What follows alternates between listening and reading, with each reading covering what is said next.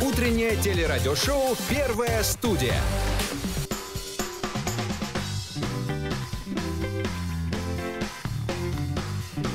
Ой.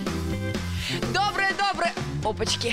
Доброе-доброе утро, друзья. Сегодня среда на Да календаре. просто не останавливайся. Нас же тут нет.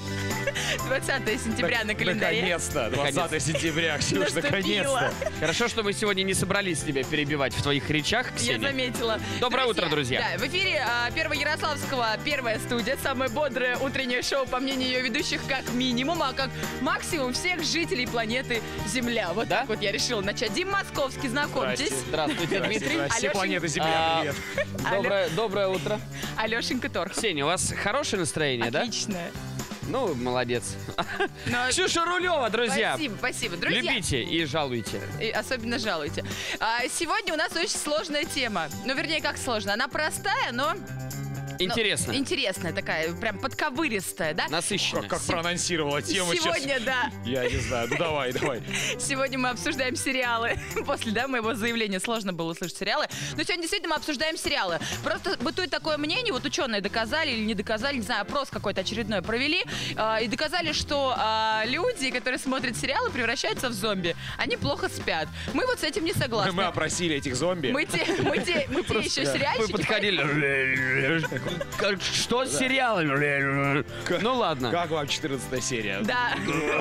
Просто мы против. Мы считаем, что сериалы — это прекрасно. Мы их смотрим, ведь да? Ну мы нет, Дима. А вы, Ксюша, Что видимо. да? Вот и смотри. Я действительно смотрю сериалы. Смотрите ли их вы? Какие любите смотреть? Или наоборот, вообще считаете, что сериалы — это ерунда? Или Лучше вообще спать думаете, лечь. что телевизор вообще не нужен? Да, У многих его нет. можно А что вы выкинуть. смотрите нас тогда? Да, об этом тоже рассказывайте. Вот это вопрос, кстати. Звоните нам по телефону прямого эфира 744-636. Группа ВКонтакте «Первая студия». Сегодня разыгрываем билеты в Волжский театр и прекрасные пригласительные в планетарий. Все, кто туда ходил, все очень рады. А сейчас новости от Димы Московского. Та-да-дам! Новости. Импортных товаров в российских магазинах становится меньше. Две ярославны попали в полуфинал международного конкурса «Мисс Офис» и в память о погибшем фотографе нарисовали его огромный портрет на стене. Начало 8-го в Ярославле, о самом главном прямо сейчас. Количество импортных товаров в российских магазинах сократилось до исторического минимума. За минувший квартал доля товаров зарубежного производства составила 33%, доля для продовольствия — 21%. Как подчеркнули в Росстате, это рекордно низкий показатель с 2005 года. Ярославны Анастасия Усенко и Виктория Шабанова прошли в полуфинал международного конкурса «Мисс Офис». На отборочном этапе девушки показали жюри видеопрезентацию о своих успехах в модельном бизнесе, а также поучаствовали в фотосессии в купальниках. По итогам конкурса победительница вместе с титулом «Мисс Офис 2017» получит 1 миллион рублей. На стене дома около Музея современного искусства появился большой красочный портрет ярославского фотографа Владимира Скорикова, который погиб этим летом. Трагедия произошла в июле в Заволжском районе. Владимир Скориков пошел купаться и утонул. Далее курс валют на сегодня. Доллар стоит 58 рублей 10 копеек, евро 69 рублей 68 копеек. Таковы главные новости к этому часу. И далее о погоде расскажет Алексей Торхов. Друзья, сегодня в Ярославле ожидается пасмурная погода, без осадков. Днем температура воздуха составит 17 градусов выше нуля, ночью плюс 10. В эфире Первого Ярославского утреннее телерадиошоу «Первая студия». Каждый раз, когда ты говоришь, что будет без осадков, начинаются осадки. Начинаются дожди. Я тебе не верю. Поэтому, друзья, если слышите, что Леша говорит без осадков, запасайтесь зонтиками, потому что это такая народная маленькая Так себе примета. Нострадамус. Ну, так себе просто. Ну, не На везет, троечку. не везет Просто ему с так погодой. себе ведущий. Не ту стезю он выбрал в этой работе. Друзья, а мы сегодня с вами обсуждаем не погоду. Ну и погоду, кстати, тоже можем обсудить, но мы все-таки по сериалам сегодня больше. Да, Я же по вам- сериалам Есть пройдем. про погоду у тебя сериал? Про погоду? Ну да. Кстати, Ну а что, есть про погоду сериалы, ребят, Оттепель кто был смотрел? сериал.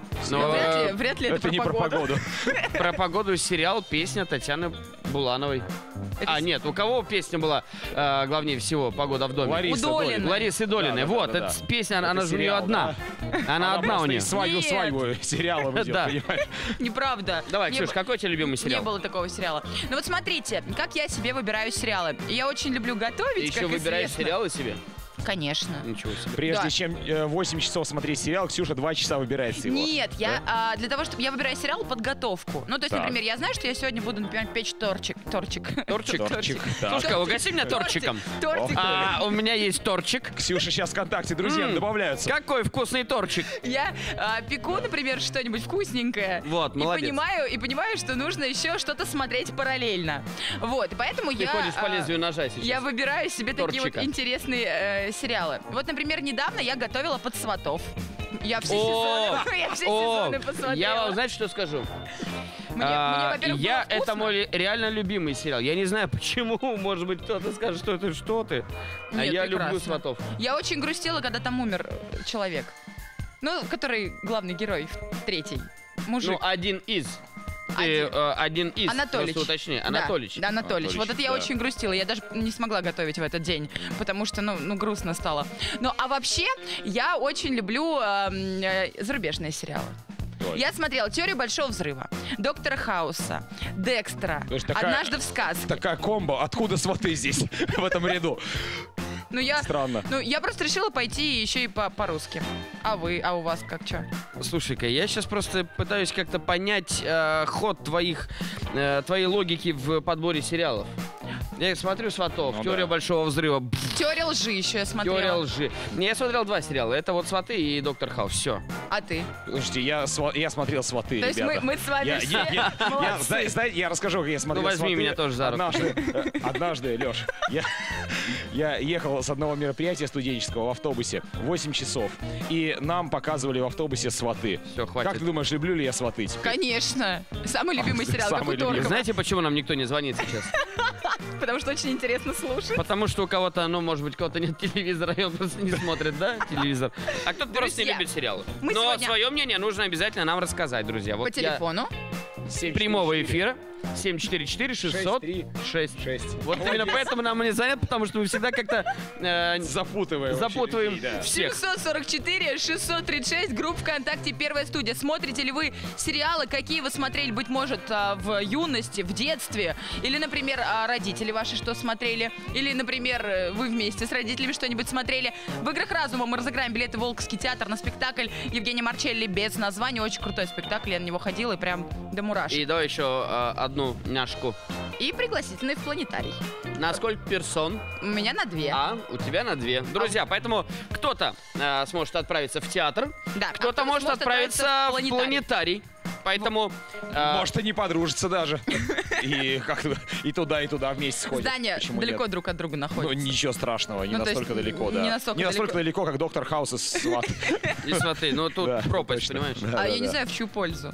Я Мне тоже не «Сваты» знаю. очень Нет, понравились. это просто разные 2 пропасти. Ну, я же смотрела. Ну, У меня да. такое ощущение, что мы Ты- с вами просто давно не говорили, понимаете? Вот просто почему? реально давно не говорили, потому нас- что Вы как-то вот... просто на лавочке во дворе. Вот так вот ты встретились. хочешь, Что слушай. смотрела, Петровна? Слушай, Кадим, у меня столько произошло. Смотрел, короче, «Сватов». Я люблю сериалы. Тихо. всё. Пожарил яичницу. Да, есть звонок у нас, друзья. Давайте. Доброе утро, наконец-то. Доброе утро. Здравствуйте. Доброе утро. Как Ой. зовут вас?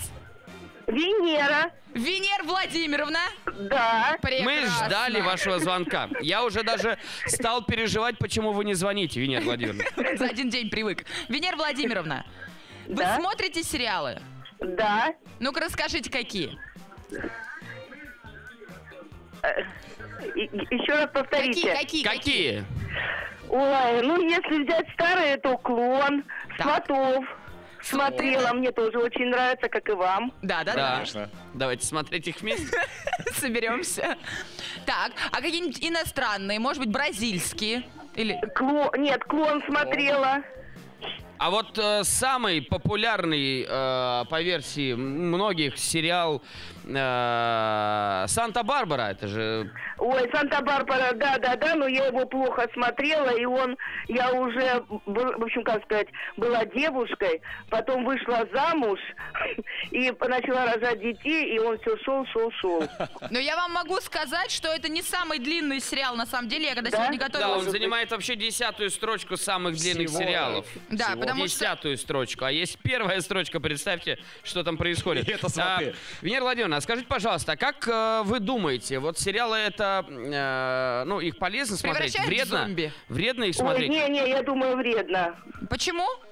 Ой, а мне вот, например, сейчас некогда. Я вот с внучкой, значит, меньше внимания внучке уделяю. Это Настенька, мы уже знаем, Да, познакомились. да. Ну, Да, Это слушайте, приятно все-таки общение А вот с любимыми. кроме того, Важнее. что много времени уходит на его просмотр, и это время вы не уделяете внучке, вот, может быть, еще есть какие-то вот погрешности вот в этих сериалах или нет?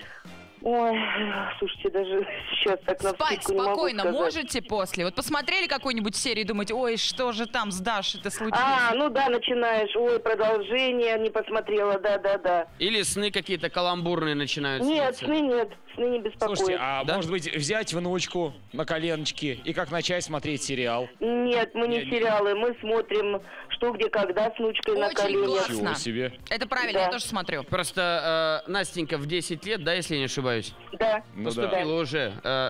В Гарвард. МГИМО? А? В Гарвард. В Гарвард, да. Ну да. Нет, Что, где, она средненькая. Средненькая? Нет. это- Да. Но в играх разума выигрывает у нас, понимаете? Так что... Нет, выиграла мы с ней напополам. Первый ответ я дала, а второй она. Чё Ну, ж Что вы же вы 50 как на у внучки 50. победу забираете? Ну, вообще-то ей. А мы поиграем? Конечно. С Венерой Венера Владимировной? Владимировна, сходите с внучкой в планетарий. Ну да, в планетарий А хотелось были? бы. Были в планетарии? Нет, и в планетарий не была, мы ходим в театр Волковский ТЮЗ ходим, Вот, а планетарий теперь нет. настало время планетария. Специально для вас, Венера Владимировна, игры разума.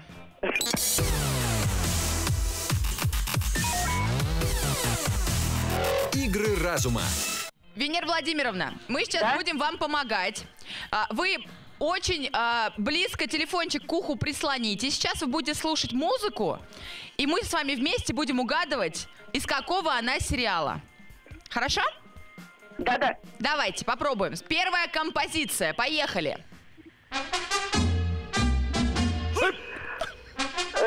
Кухня. Да! Браво! Абсолютно верно. Мы вам аплодируем тихонечко или наоборот Один громко. правильный ответ есть. Да, Едем отлично. дальше. Венера Владимировна, Вторая композиция. поехали. О, это даже я не знаю, если честно. И Ну, давайте вот вспомним, я не знаю, может этот жест вам о чем-то скажет. куда уходят? Ой, что-то знакомое. Куда уходят мальчишки? Куда? Девчонки, их На ждут. год. Да. А Про раньше солдат, солдаты. Солдаты, Верно, правильно. солдаты. Прекрасный сериал, тоже очень его люблю. У меня сестра А, родилась, когда шли солдаты 2. Ничего страшного, Ксюш. Давайте. Теперь третья композиция. давайте Давайте очень последнюю. много людей родилось. Но этот сериал уже не идет. Он был популярный какое-то время. Можно Об даже... одном знаменитом продавце обуви. Легендарном. Такая неадекватная семья, да? Ну да. Знаменитый продавец обуви. Да. Знаменитый продавец обуви. Знаменитый продавец И его обуви. рыжая жена и 2 детей. Букин, нет?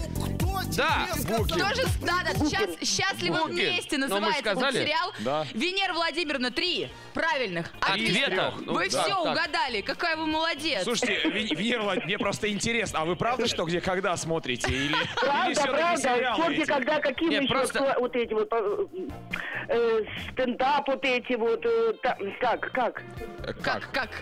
Ой, как называется-то, господи. Кто? М-м. КВН. КВН смотрит внучка с большим удовольствием Конечно. всегда. КВН это очень качественный Венера Владимировна, продукт. спасибо вам большое. Давайте порадуемся. Порадуйтесь и передайте приветы. Ура! А привет? Привет Ярославлю, доброе утро Ярославлю. Как всегда вам, вашим сотрудникам большой-большой привет. Всем, кто Сотрудники, собирается в школу, привет. на работу, большой-большой привет. Ура! Отлично. Венера Владимировна, мы вас поздравляем. Вы выиграли 2 билета в планетарий. Не кладите трубочку, Ура! расскажем, как забрать ваши призы. Классно, Ура! не могу. У Спасибо меня вам такое огромное ощущение, что за звонок. Венера Владимировна очень давно не выходила из дома, потому что смотрела сериалы, и иногда на рекламу переключала, и там шло что, где, когда. Понимаете? Венера Владимировна так радуется, вот хочется... Это очень круто. Хочется вот Друзья, вместе с вами у порадоваться нас сегодня сразу. очень крутые розыгрыши, поэтому звоните нам по телефону прямого эфира 744-636, группа ВКонтакте «Первая студия». Обязательно все зачитаем. Сегодня обсуждаем сериалы. Это, правда, очень интересная тема. С нами можно об этом поговорить. Ну, а может быть, теперь... Давайте о сериалах. Давайте о сериалах. Да. Есть Ты что же всё В показать. знаешь. группе ВКонтакте, может быть? Нет, мы же нет? хотим, да, перейти к сериалам. Давайте непосредственно. перейдем к сериалам. Может Ты быть, же я сделал расскажу что-то. подборку. Я сделал подборку. Подождите, мне ее надо открыть. Не все так просто. Итак, друзья, я подобрал 5 самых дорогих сериалов вообще в истории, понимаете? Самый алчный участник. Я самый меркантильный. Как это, да? Меркантильный, Да, правильно же? меркантильный. Да? Я Алчный, люблю деньги. жадный, много Посчитал, синонимов. ага, И 5 посчитал. мест. И 5 мест. Поехали. Итак, Топ-5 от итак. Алексея Торхова. Поехали. Первый сериал «Камелот» называется. Бюджет 7 миллионов долларов, друзья, за серию. Вы понимаете? 7 миллионов долларов за «Камелот». Я ни разу не смотрел. А это кто? Марко Поло. Бюджет 9 миллионов за серию. 4-е место занимает. Я не знаю. За что? Едем дальше, О, да? классный сериал. 3-е место — это «Друзья». Но «Друзья» я, правда, смотрел, люблю, но не так, как бы... Но 10 миллионов долларов за серию. Это в последнем сезоне. 2-е место — сериал «Рим». 10 миллионов долларов за серию. Это что-то невероятное прям. Ну и, конечно, 1-е место, никогда не догадаетесь. Сериал «Скорая помощь», ни разу не смотрел, но 13 миллионов долларов за серию, друзья. И, по-моему, это вообще как бы...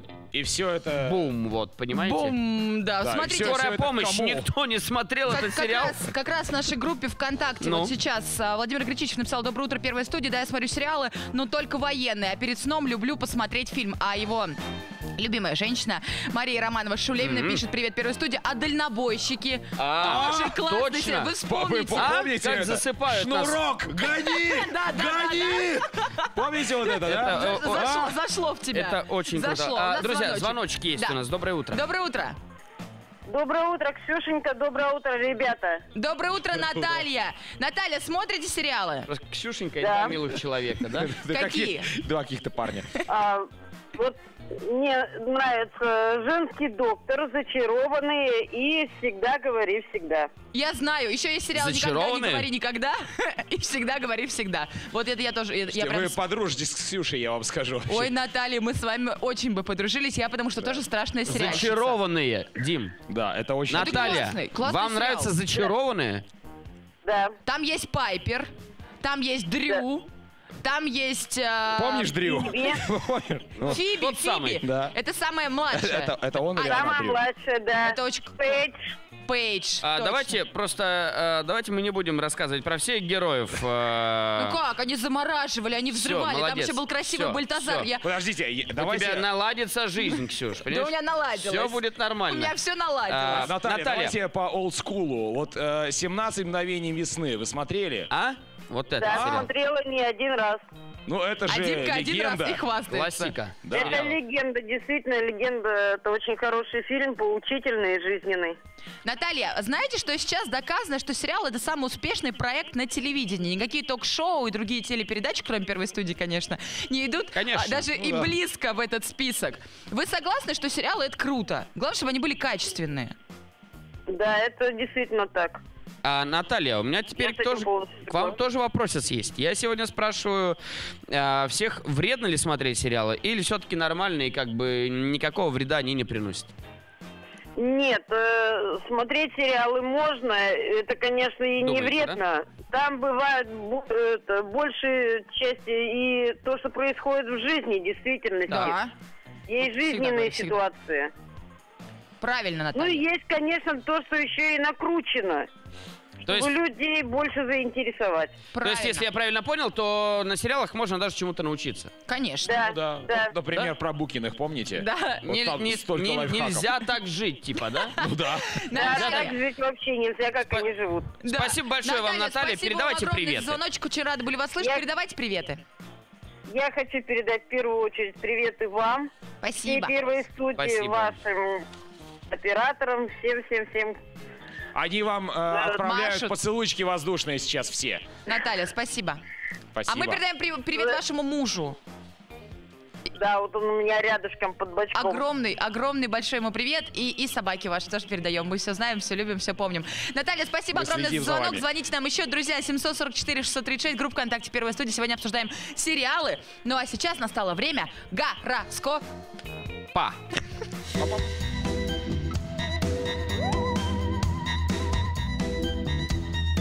Гороскоп. Итак, овны, если ваша точка зрения не будет принята окружающими, не переживайте, сегодня все ваши решения и помыслы будут верными. А вот тельцы, вы получите немало хороших впечатлений, вам будет точно что вспомнить об этом дне. Близнецы, забудьте о рамках и границах, проведите этот день в свое удовольствие, не бойтесь рисковать. Раки, на данный момент у вас нет абсолютно никаких творческих замыслов, поэтому вы ведете спокойную и размеренную жизнь. Вот, кстати, про львов уже на себе прям почувствовал, понимаешь? Сегодня вы будете чрезвычайно капризны и требовательны. Встретитесь с друзьями, они быстро развеют ваше хмурое настроение. Ты в компании друзей, львенок. Дева? Да, неожиданно. Да. Что-то. Сегодня вы не сможете определить, чего именно вы хотите. Поэтому вы будете браться за все дела сразу. Весы, сегодня бытовые проблемы, обычно казавшиеся вам рутиной, не доставят вам никаких проблем. Да. Странно очень, да. Очевидно же, да? Скорпионы, начальство завалит вас сегодня глупыми поручениями. Постарайтесь их выполнить, но не в ущерб себе. Вот. Да, странно. Ну ладно. Да. Стрельцы, многие сегодня будут нуждаться в вашей поддержке и помощи. Не отказывайте им в этом, особенно близким людям. Козероги, попробуйте себя в новом виде деятельности. У вас обязательно все получится, но не стоит выбирать финансовую сферу. Вот сложно, кстати, про водолеев сейчас. Пытайтесь избегать ссор, сглаживайте проблемы, поиск консенсуса. Слово консенсус? Самое верное решение в любой ситуации. Молодец, Да, какой. Алексей. Я смог. Да, рыбы, чтобы разнообразить рутину, пытайтесь делать небольшие перерывы, во время которых можно подышать свежим воздухом. Друзья, пытайтесь разнообразить свою рутину при помощи Первой студии. Мы до 8 утра в эфире, поэтому звоните нам, выигрывайте билеты в Волжский театр на спектакль без названия, не лезь. 744-636, группа ВКонтакте Первой студии. Сегодня обсуждаем сериалы, а сейчас реклама. В Первой студии никуда не уходите. Не переключайтесь. Утреннее телерадиошоу «Первая студия». Ну что ж, друзья, я и посмотрел первую серию одного из сериалов. Все, завис, понимаете? Ну, Какую? Какого сериала? А сериала «Оператор и компания». Это очень интересный сериал. Друзья, смотрите, это Первая студия. Смотрите, это Дима Московский. Да, а это я. Леша Торхов. Это же Ксюша Рулева! Привет! Друзья, Дим. сегодня мы обсуждаем сериалы. Смотрите, не смотрите, превращают они людей в зомби или не превращают они людей в зомби. Полезно или вредно? Полезно. Полезно. И в играх разума мы разыгрываем билет в Волжский театр на спектакль без названия. звонок. Как раз есть звонок. Да, давайте примем его. Доброе утро. Доброе утро. Доброе. Доброе. Владимир. Я. Ну, как-то мы уже начинаем наших зрителей, да, узнавать по голосу. Владимир, вы уже нам писали в группе ВКонтакте, что вы смотрите сериалы, да? Военные. Ну, я в основном военные, да. А это какие? Ну, в основном про ВДВ, или старые про Великую. А про ВДВ, как название какое-нибудь есть, там, не знаю, голубые Ну, билеты? есть «Второе дыхание». Второе дыхание. Да, никто, кроме нас, так же фильм называется. Есть фильм «Десантура». Десантура. Это интересно. Слушайте, Владимир, вы нас прям познакомились с целым миром сейчас, профильных сериалов. мы потому что на сватах остановились. То есть вот мы решили, в что развитии. сваты — это наш предел. Поэтому вот нам очень интересно было это узнать. Владимир, а полезно, вредно? Отнимает они много времени? Или наоборот, иногда стоит посмотреть сериальчик? Или Зачем? Да погружаешься в нет, все равно, атмосферу в десантуры. принципе, отдыхать-то тоже надо. Конечно. Так чисто уделить пару часов там. Оно как-то разгрузка мозга такая получается, да? Да. Слушайте, Ну, здорово. это полезно. А вот нет у вас такого, что вот, например, вы вечером посмотрели серийку, а выйдет следующая только завтра, и у вас Серийку начинается посмотрел? мучение? Что же? Не, у меня такого нету. Ну, потому что в «Десантниках», наверное, все понятно в сериале. Там нет любви, тоски, Нет, там жалости. наоборот. Да. Наоборот, там любовь к небу, к парашюту, Ну да. самолеты. Никто Нормально. кроме нас. Это Прыг. верно.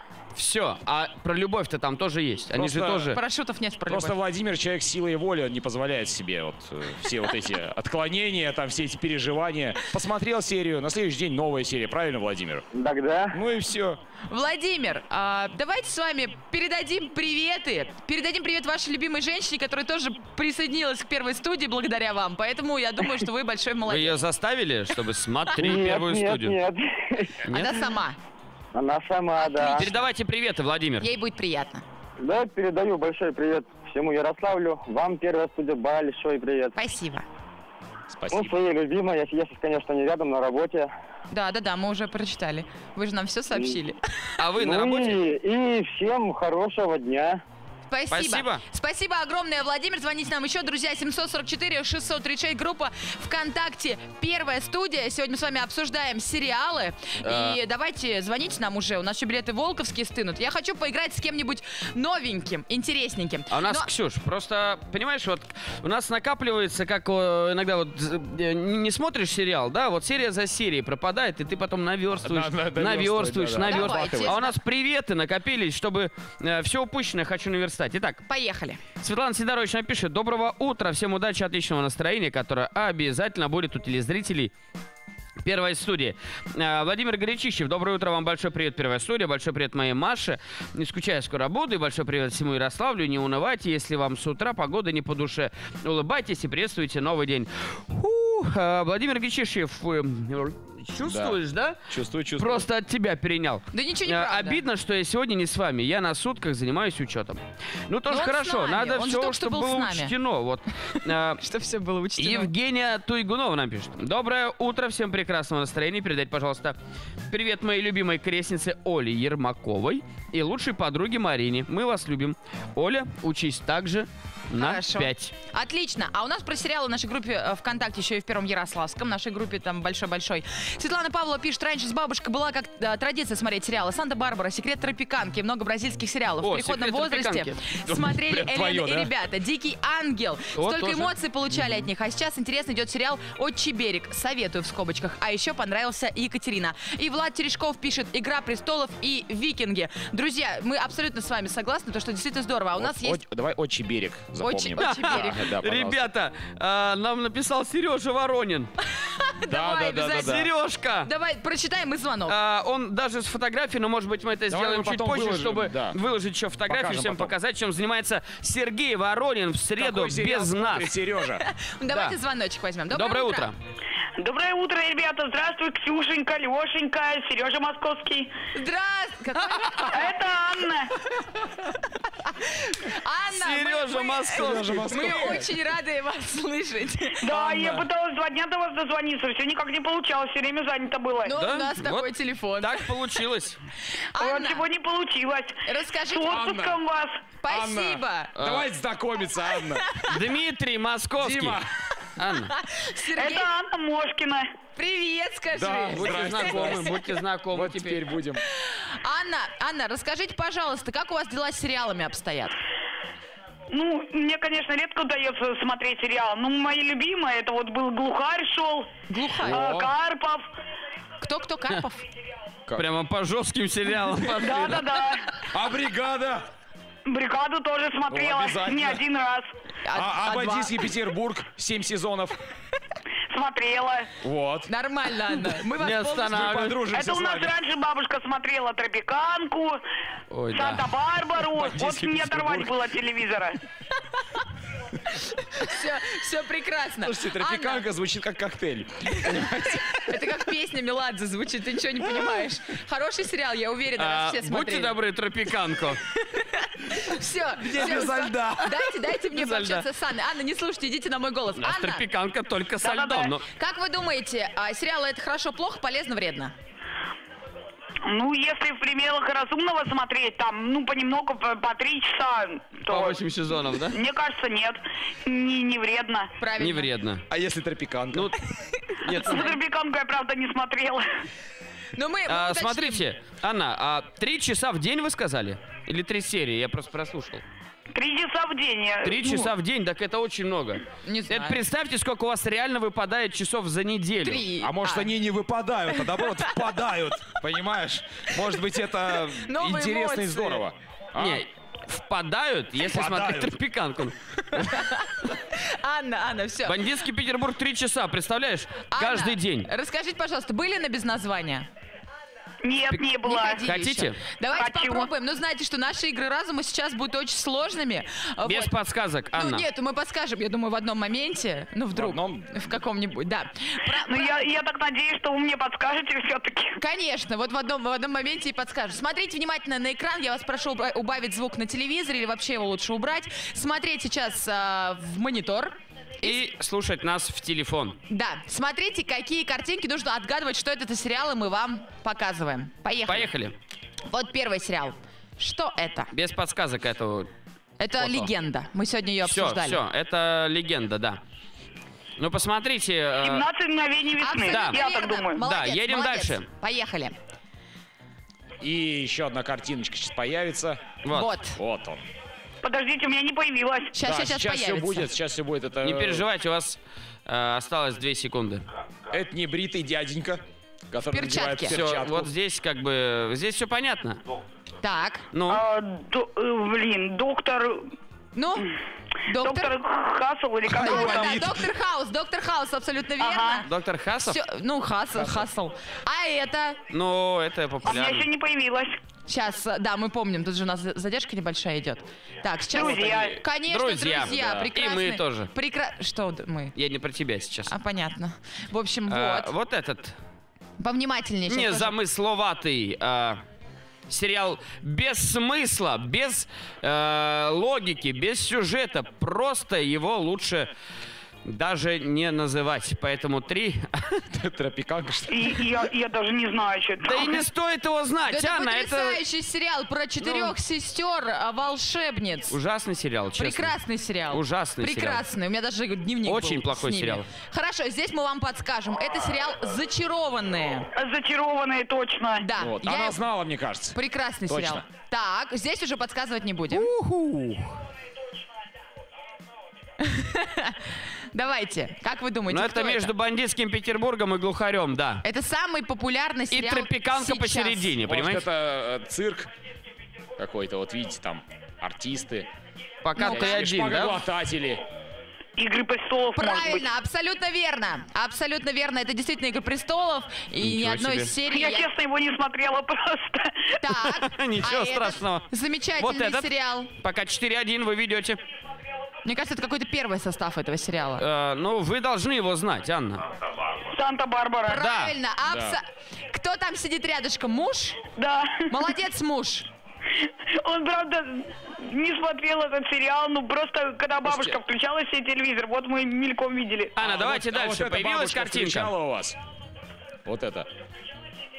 В детстве это был один из самых Полезные ребята, наверное. Правильно, любимых сериалов, абсолютно да. верно. Анна, вы абсолютно... без подсказок, без подсказочек. Анна, Шикарно. официально вам хочу заявить.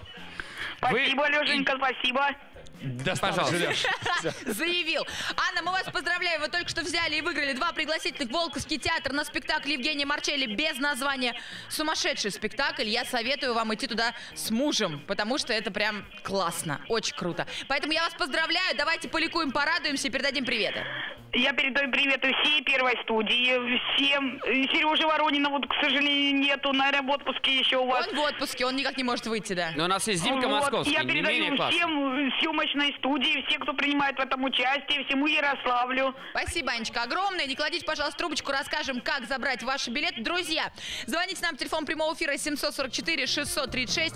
Группа ВКонтакте «Первая студия». Пишите, любите сериалы, не любите сериалы, какие смотрите. Но я тоже подготовила небольшой обзорчик. Да? Интересные факты о сериалах я хочу вам рассказать. Вот И прямо сейчас интересненько. мы с вами увидим картиночку. На картинке Майкл Холл. Этот сериал «Декстер» под предварительным подсчетом за последними сериями 4-го сезона следили 2,5 миллиона человек.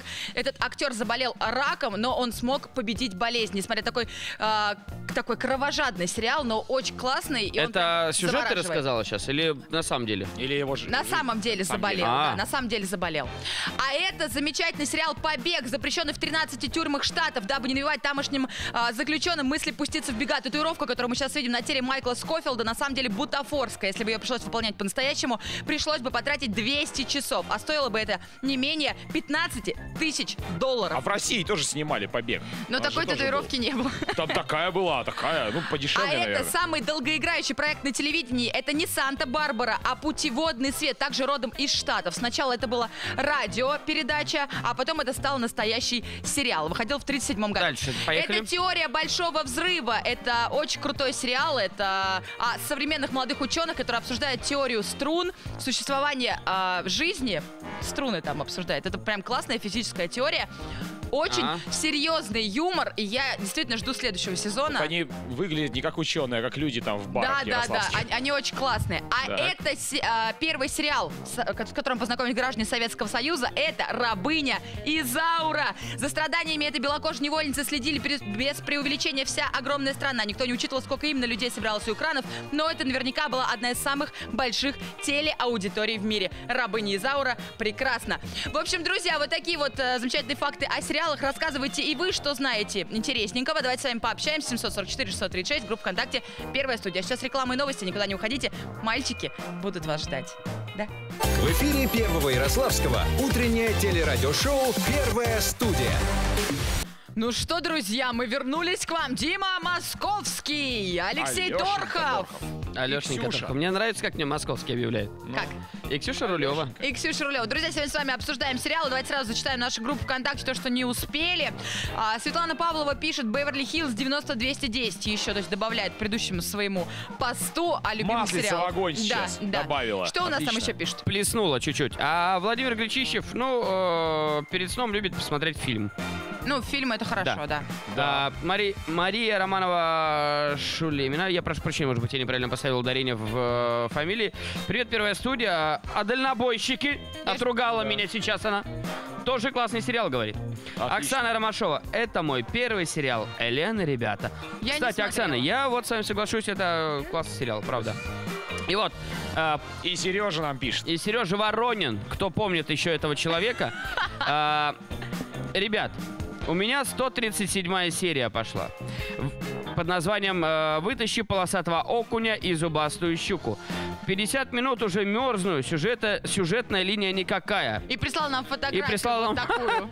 Вот. Мол, ребята, пока вы там сидите, я вот... Это он селфи сделал. Да, это такая селфи-палка в его Вот чем занимается Сергей Воронин. Пока мы работаем. Работушку, Сереженька. В общем, Сережа Воронин скоро вернется, а пока нам очень нравится с Димой Московским.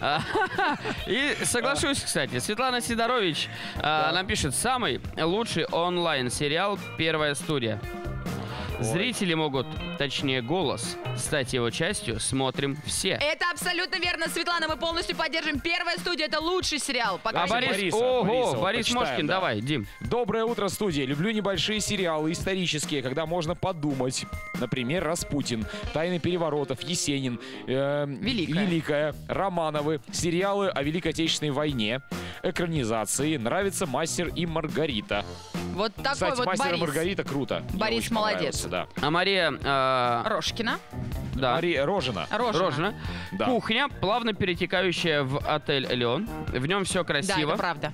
80-е, атмосферный сериал. Ну и реальные пацаны дают отключить мозг и просто посмеяться. Да. Я сначала подумал Мария о своем интерьере. Кухня, плавно перетекающая там. Да, в отеле. Она живет в отеле просто и работает на кухне. Ты имел в виду? Да, и смотрит реальных пацанов. И смотрит реальных пацанов, Хороший когда сериал. отключается мозг и плита, понимаешь? Едем дальше. Мария продолжает. Еще крутые сериалы, основанные на реальных событиях с майором Черкасовым. Вот так вот, друзья, с вами сегодня обсуждаем сериал, но и не могу я без нашей любимой рубрики про очень милых созданий. Рубрика «Мимими». Сейчас покажу, что я там подготовила.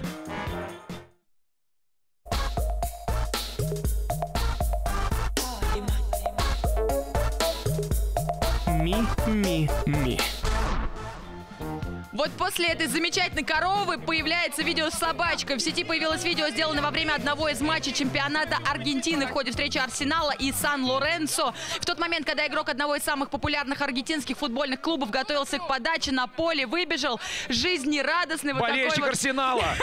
песик, принявшийся играть с мячиком. Футболисты обеих команд, а потом и персонал стадиона безуспешно пытались поймать животное, пока журналисты снимали его прыжки. Позже местный телеканал в шутку пытался взять интервью у собаки. И та погрызла, как мы с вами видим, микрофон. Вот такое вот мимимишное создание сегодня у нас в нашей рубрике. Я скажу, «Мимими». нам бы по шапке дали вот за такое обращение с микрофоном. Конечно. Собакам там, да. У нас красивый красный микрофон, поэтому, наверное, на наш А ей было бы больно кусать его, мне кажется. Ну, Почему? наверное, Он не желез. А, на наш вот этот ты имеешь в виду? Да, вот про этот микрофон. А, вот про... Нет, этот нам нельзя трогать Не, вообще. красный тоже ей было бы больно кусать. Ладно, давайте дальше. Друзья, Да. давайте дальше. Что, Димка, ты хотел нам Твой поведать? выход. Да, Да. А что я хотел вам предложить? А хотел я вам посидеть на горячем стуле предложить, господа. Горячий И стул. кто же это будет? А будет это раз, два, три, четыре, раз, два, три, четыре, будет это Леша. Да. О, Внимание, люблю. друзья, поехали. Горячий стул. Все,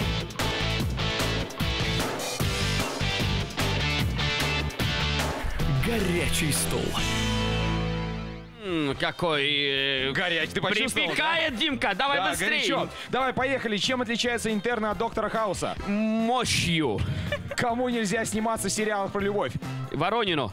Что ты кричишь, когда заканчивается последняя серия? Как ты могла? Тропиканка. Твой любимый герой сериала? Морж. А почему Нагиев физрук? Он нормальный. Нормальный парень. Нормальный Все парень. нормальные физруки. Он лысый и нормальный. Так берут на физвоз. А почему Ургант не снимает в сериалах? А у него нет Сериалов. в знакомых. Папины дочки выросли. Какой сериал следующий? Отцы и дети. Спасибо, Леш. Это был Алексей Торков, который посидел и подпалился. Я посидел в прямом смысле этого слова, потому Подпалился что... на горяченьком стуле, друзья. Мы решили вот такой наш окончательный кусочек эфира посвящать сюда очень интересным, классным рубрикам. И поэтому сейчас новая, старая, новая старая рубрика. Опять новости. Поехали, друзья. О.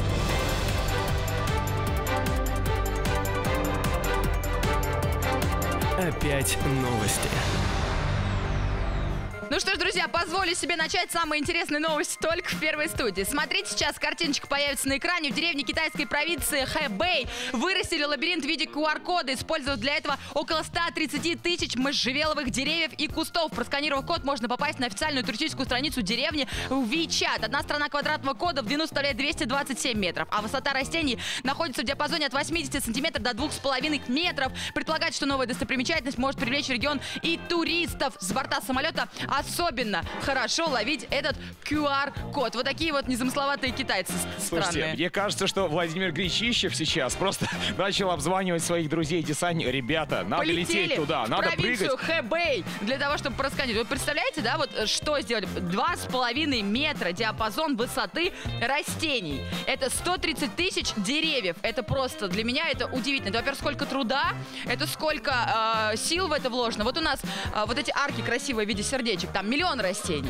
И сколько времени на это потратили? А представляете, сколько выращивали эти можжевеловые деревья? С ума. Нет, просто мне кажется, это правда мечта спрыгнуть с парашютом и вот так вот вжик на телефон Тебя? это сделать. Щелкнуть. Конечно, Тебя? круто. Мечта Давай, может, тебя как коротенечко минут на 40 есть Да. новостюшка. У меня серьезная новостюшка. А, Ребят, давай. серьезная новость из серьезного ведомства. Руководство Роскомнадзора ввело штрафы для сотрудников своего ведомства за использование ненормативной лексики. Вау. Да, вот так они решили бороться с этим. И знаете, что самое интересное? Вот как вы думаете, сколько стоит одно нецензурное слово? 1500 рублей. 1 рубль, ребята! 1 рубль! Да, господи. Сотрудники Роскомнадзора платят специальную свою вот какую-то кассу.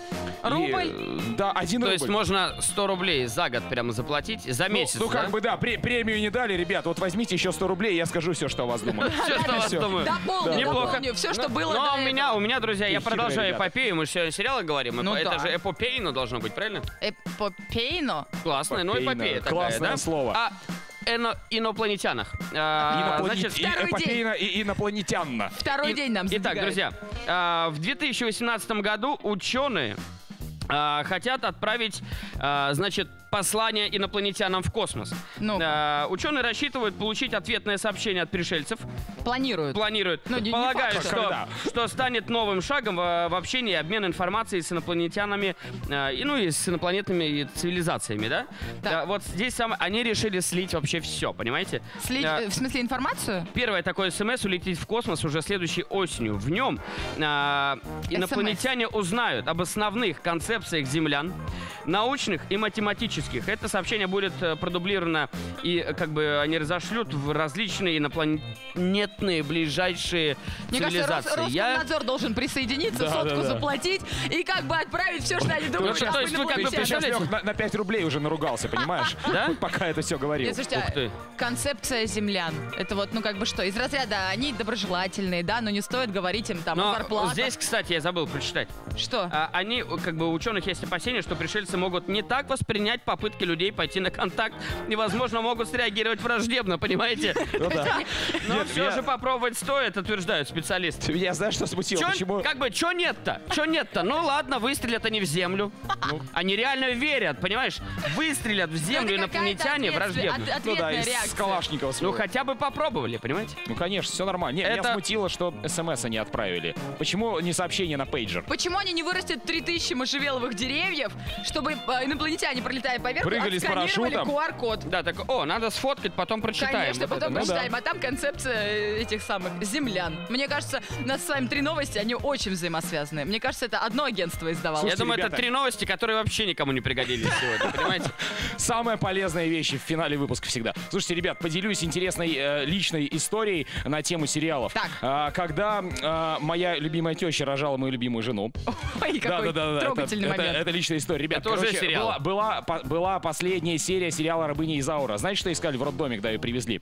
Подожди немножко, пожалуйста, и мы досмотрим серию. И правда, Реально? это факт, ребята. Друзья, смотрите сериал, это правда здорово. Просто это интересно, это круто. И смотрите сериал под названием «Первая студия». Дим Московский, Алешенька Торхов. И Ксюшенька Рулева. Мы встретимся с вами завтра в как-то то так. же время, в том же месте, в 7 утра. Первый Ярославский. Не переключайтесь, будьте с нами, все будет круто. Смотрите сериалы «Первую студию», ребята, пока-пока. Мы любим вас. До Пока-пока. свидания. В эфире Первого Ярославского утреннее телерадиошоу «Первая студия».